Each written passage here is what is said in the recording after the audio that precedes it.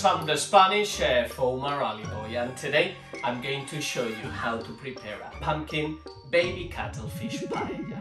It was a really simple choice for me given that it's Halloween, and I'm not going to be using this big boy since I'm leaving it for the kids to carve, and I'll use this more muddy green unusual looking one, which is full of flavor and sweetness. But don't let me keep you, so let me run you through the ingredients. We're going to need some tomate frito, garlic, some salt, some sweet pepper flakes, saffron, sweet paprika, extra virgin olive oil, some Spanish rice, baby cuttlefish, a pumpkin, and the roasted vegetable stock.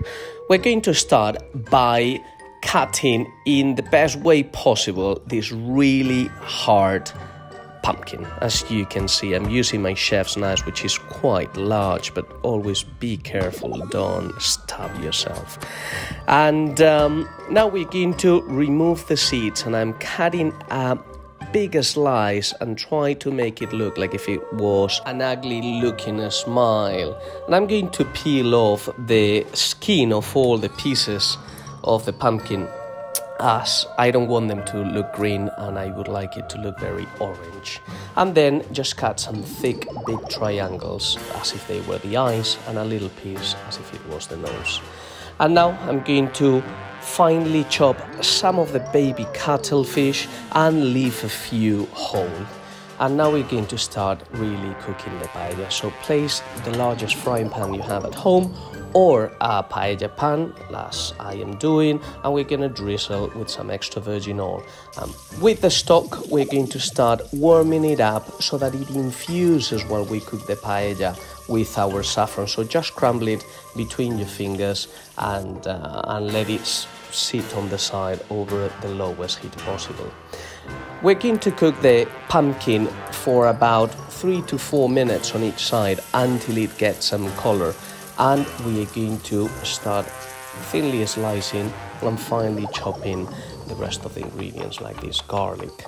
The little pieces, once your baby squid is a little bit seared and the pumpkin too, remove it, set it aside, and add the little pieces of baby cuttlefish, which will give a very nice flavor and will form a really rich stock as well.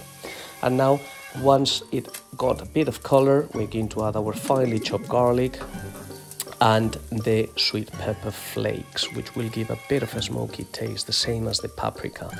So add the tomato frito, and you can replace it by one grated tomato. It'll taste very, very similar. Then sprinkle your sweet smoked paprika, add a little bit of seasoning, add your rice, and we're going to sear it slowly for a couple of minutes until all of the rice is fully coated. As you can see, I took the smile out of the pumpkin just to make sure that it doesn't break any further, as it's quite delicate. And we're gonna pour our hot stock into the rice and let it cook for 10 minutes over high heat, and then the last 9 minutes over low heat.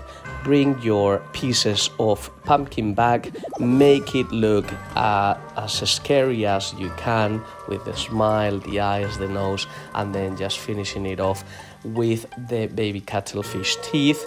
Make a fool of yourself, or really show off how good your decorating skills are. Mine have been absolutely terrible, so please don't judge me for that. And that is why I'm not a sculptor and I don't paint tarts, because they'll end up looking like this. Outrageous.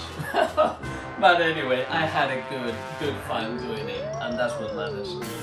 And that it will taste really good.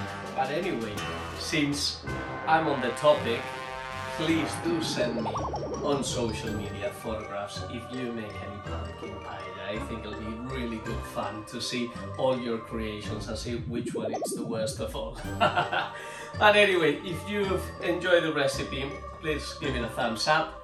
And if you want to find the written recipe, go to my website, thespanishchef.com. See you soon, happy Halloween, and enjoy the party. Adios. Terrifying, isn't it? If you enjoyed the video, please like it, share it, and subscribe.